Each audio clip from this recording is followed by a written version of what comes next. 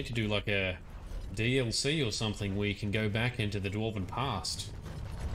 Actually, they need to do that for Elder Scrolls as well. Guess about there.